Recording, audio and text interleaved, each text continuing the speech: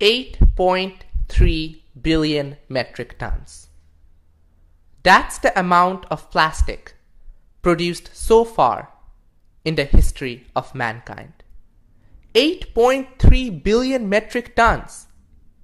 That's enough to fill the Empire State Building from base to radio antenna 25,000 times. The Eiffel Tower 822,000 times. The Petronas Twin Towers in Kuala Lumpur close to 225,000 times. And the Statue of Liberty from pedestal to torch 37 million times. All this plastic waste is destroying marine lives and ecosystems, killing up to 1 million people a year and affecting 44% of marine bird species alone. But that's not all. If the plastic industry were a nation, it would be the 5th worst carbon polluter in the world. That's the enormity of the plastic pollution problem. My name is Shreyan Mitra. I'm a student at Adrian C. Wilcox High School, and today I'll be talking about using our country's foreign policy as a device for mitigating the global plastic pollution problem. Now, you might be wondering why you are hearing about such a topic from a high schooler. This is why. Left on its own, the plastic industry is slated to grow by 40% in the next 10 years alone. By 2050, and that is within many of our lifetimes, there are going to be more plastic particles in the ocean than even the number of fish. Plastic pollution is a menace that will affect members of my generation, and it needs an immediate and effective solution.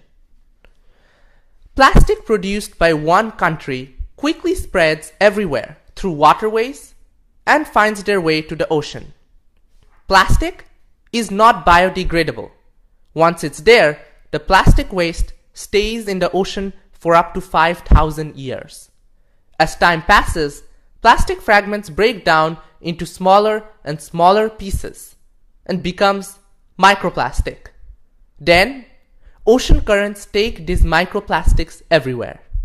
This is why plastic waste can be found on every continent, including Antarctica. But why foreign policy? Why not improve consciousness about plastic mismanagement or invest in trash cleanup systems that would recycle plastic? While those efforts are beneficial, it's important to understand that plastic pollution is not a local but a global problem.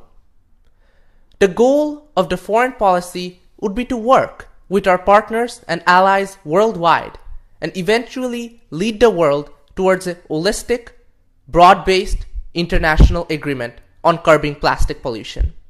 In fact, recently in a UN resolution, 140 countries worldwide clamored for such a treaty. And this is why, while individual communities can and must do their part to help, recycling alone can do nothing to stop the scourge of the plastic problem around the world.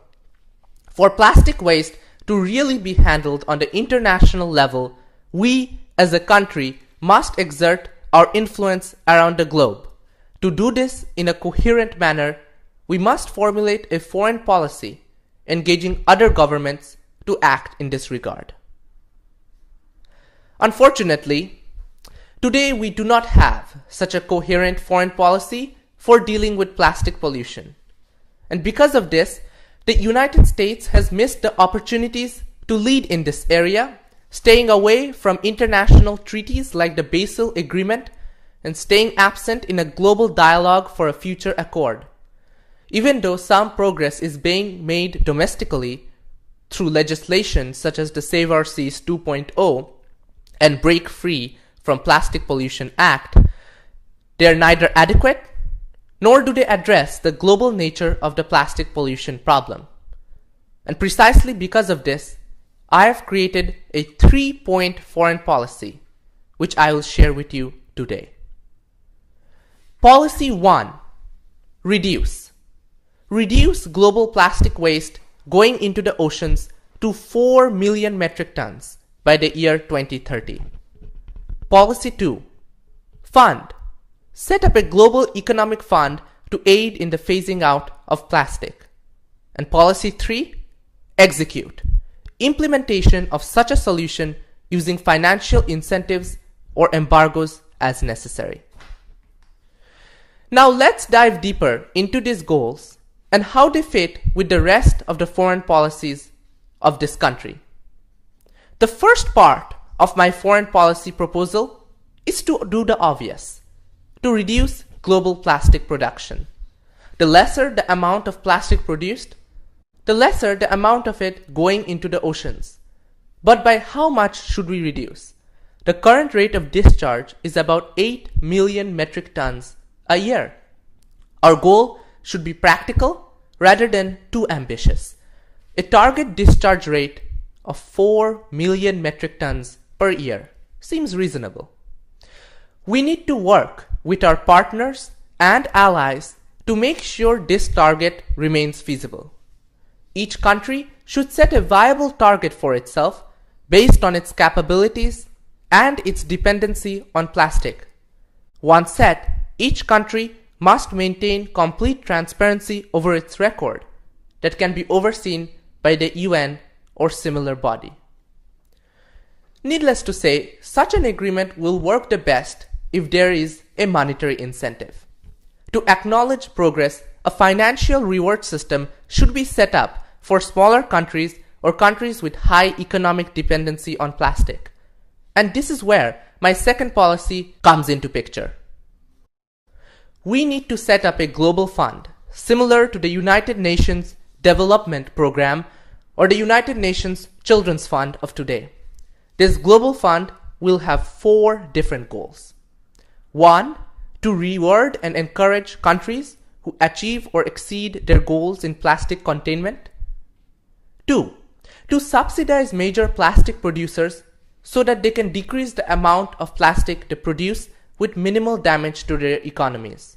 Globally, the plastic economy employs millions of people, and leaving them without any alternative will not work. Number 3. To subsidize local available plastic alternatives and fund research for more advanced alternatives in the future. And most importantly, 4. To incentivize development of plastic alternative materials. What constitutes a good plastic alternative material? First of all, it should be durable, yet biodegradable. It must be cheap, versatile, and globally producible, just like the material it would replace. Or, in other words, it must have all the goodness of plastic, but not the perils. We are a few steps away from such a material, but there are many leads that look promising.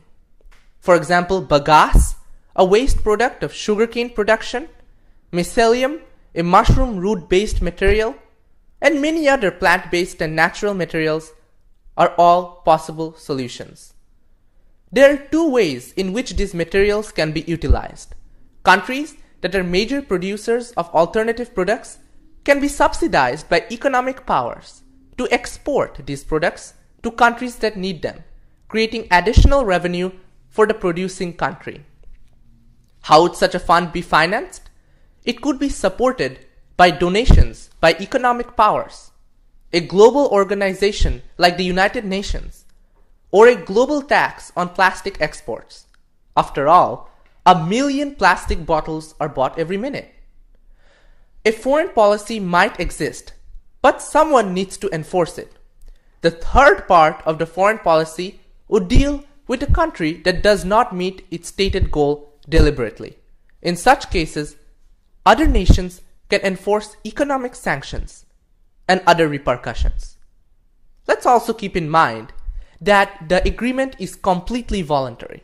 To help ensure a flexible platform, a country is allowed to leave the agreement. But of course, they would lose any economic incentive to stay within the agreement. The foundations that I am laying out today are only the first step towards implementation. A lot of hard work and countless hours of international negotiation must follow. These policies must be a stated priority goal of all subsequent foreign policy decisions of our country, and we should ensure that any preceding agreement that contradicts this policy be amended to comply with this goal. Can we eliminate the monstrous scourge of 8.3 billion metric tons of plastic within our lifetimes? The answer could be yes, if only we utilize our country's foreign policy to its fullest.